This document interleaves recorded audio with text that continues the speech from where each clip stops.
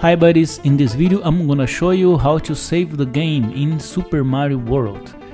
Every time you beat a castle or a ghost house in Super Mario World, the game will show a box asking you if you want to save the game or not.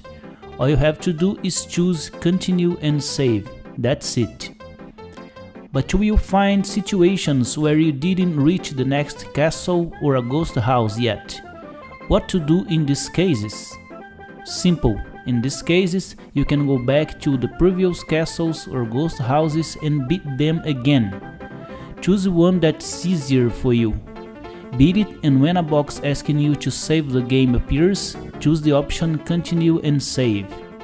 The game will be saved at the level you stopped previously. Just a little note that if you reach the half level point, it will be saved too.